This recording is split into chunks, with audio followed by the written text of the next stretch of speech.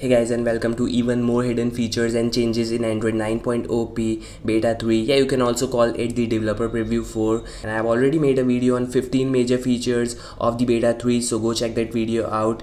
And thanks to Reddit and few other websites, I was able to find more features in the Beta 3. Alright, so starting things with, Google has actually limited the access of the text selection feature for the Google Pixel and the Pixel XL. The 2016 original Pixel and Pixel XL are not able to use this feature, and I really don't know why Google is restricting the Pixel and Pixel XL users to use this feature. That may be because Google wants them to upgrade to the Pixel 2 or maybe the upcoming Pixel 3, I don't know. And another change you will notice is in the connection settings.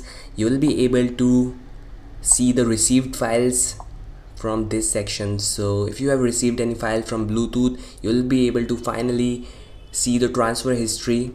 That is something really impressive from Google. I was really waiting for a feature like this. So we have the received file section right in the connection preferences. The next change includes the gesture navigation has been improved. You will now be able to switch the app from anywhere like this.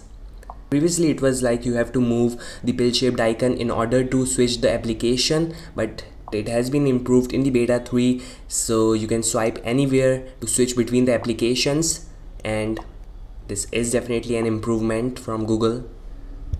Another thing is that the Bluetooth and the NFC settings has been moved to connection preferences. So if you want to access the Bluetooth or NFC settings or Android Beam settings, you have to open the connection preferences. Previously it was in the different settings menu, but now it is in the connection preferences.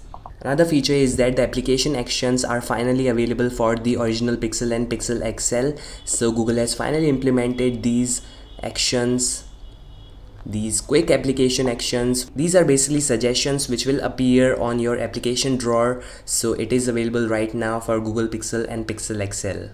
Next thing worth noticing is that the Google Pay is broken for many in Android P DP4, and Google says that the fix is rolling out really soon. So if you are not able to pay using Google Pay, just wait for the update. It will be rolling out in a few weeks.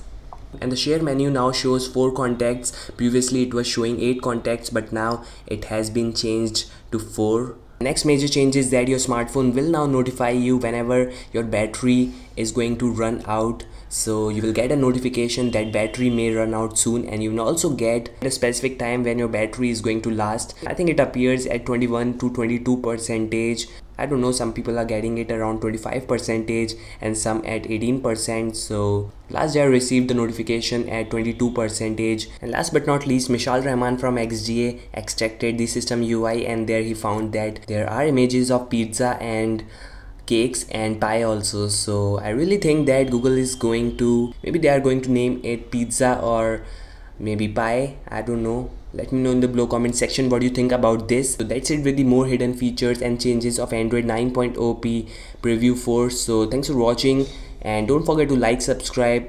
Peace out.